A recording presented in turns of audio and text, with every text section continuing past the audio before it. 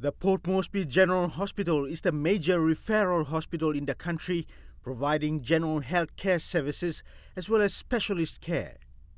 This year, especially within the last month when PNG has experienced a spike in reported COVID-19 cases, the hospital has been facing major challenges in relation to its staff capacity amidst increasing demand for health care. We had over 150 of our staff that went down with COVID, mostly in the emergency department. So here you can see a scenario where more loads are coming in, but the staff numbers are reducing. So the staff has been stressed to the limit. Thankfully, none of them are in the severe category that many of them have returned to work after 2 weeks of isolation, 10 days or so. And staff shortage is a concern to us. The Taurama Aquatic Centre, which has recently been used for COVID-19 drive-through testing and other emergency use purposes in PNG's response to the COVID-19 pandemic, will now be used by Port Moresby General Hospital to cater for the increasing demand and challenges that go with it. With the agreement that we have signed with the NCDPHA, Central St. John's Ambulance, we will open up Taurama Aquatic Centre as an extension of Port Moresby General Hospital.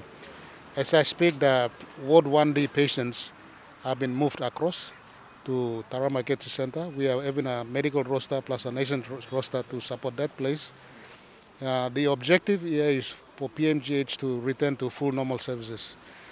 TB will continue to stay, malaria will continue to stay, asthma, diabetes patients and heart patients, they have not been able to visit our consultation clinics. So we want to go back to providing normal services. After more than 8,000 doses of AstraZeneca vaccine arrived from Australia and 132,000 more doses expected from India in the coming week, frontline health workers in the country who are required to take the vaccine have had mixed reactions about it. But according to Dr. Molumi, after consultation with nurses and other frontline health workers, especially at PMGH, who have raised concerns regarding the vaccine, he hopes that the vaccination rollout for frontline health workers at the hospital will be successfully implemented.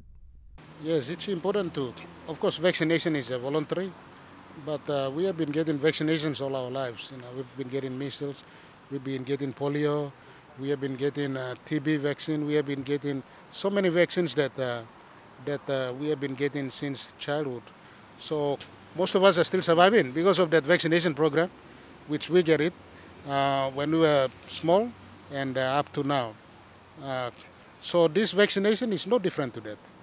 Yes, it's no different. It's similar to any other vaccines that we have been getting.